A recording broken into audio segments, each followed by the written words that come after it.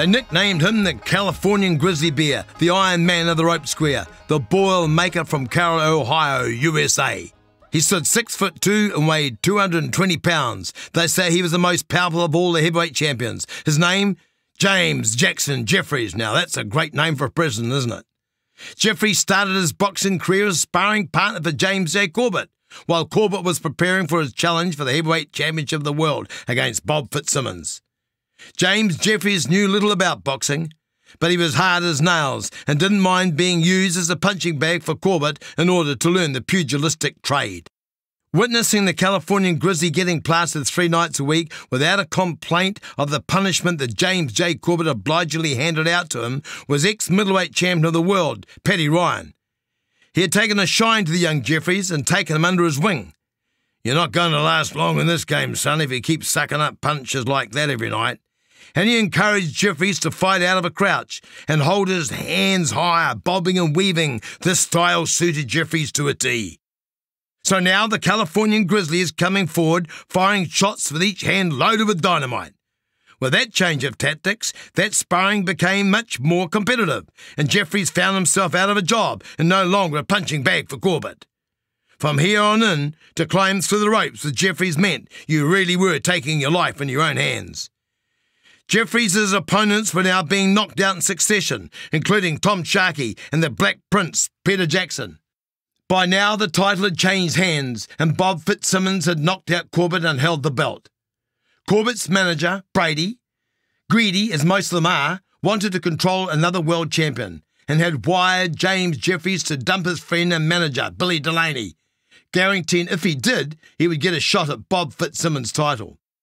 James initially refused, but Billy Delaney realised that they were caught between a rock and a hard place. He advised Jeffries to sign with Brady, so James turned up with Delaney to sign the contract. "This is now my new trainer. You take us both or not at all." Brady had already signed the contract with Fitzsimmons' fight. Reluctantly he agreed. This became a financial boon for all concerned. Bob Fitzsimmons was not impressed with the powerful Jeffries. He had coined the phrase, "the bigger they are, the harder they fall." In fact, the night before the fight, Bob was prematurely celebrating his win with friends in the local tavern. Jeffries was not impressed. The fight took place on the 9th of June, 1899, in New York City.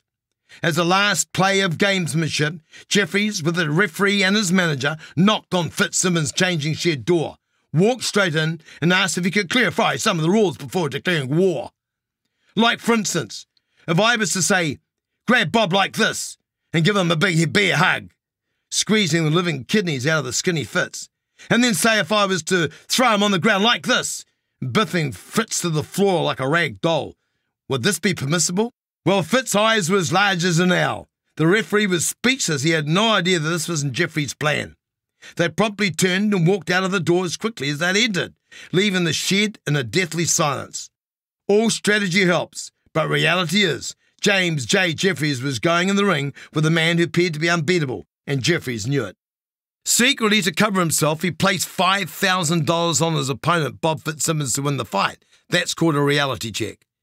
As the men climbed through the ropes, the size difference was astronomical. When the bell went, Jeffries was taken by surprise to see the man from down under, Bob Fitzsimmons, forcing the pace, appearing to have no respect for Jeffries' unbelievable power. But Fitzsimmons discovered it in the second round, when he was flattened by a murderous punch. On rising, he fought back with both hands and landed clean shots, opening up wounds all over Jeffries' face. Fitzsimmons now moved around the ring, trying to keep away from an oncoming slaughter.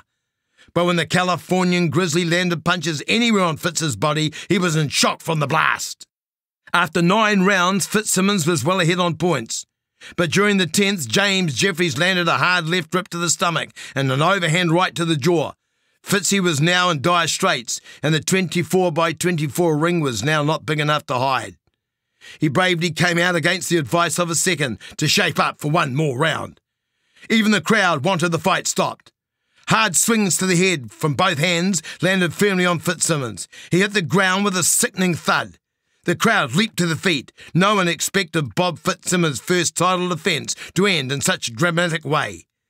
Bob lay prostrate on the ground, a sick man he was. A new champion had seized the throne. Fitz was reputed to have put plaster of Paris in his gloves to give him a punch like a brick.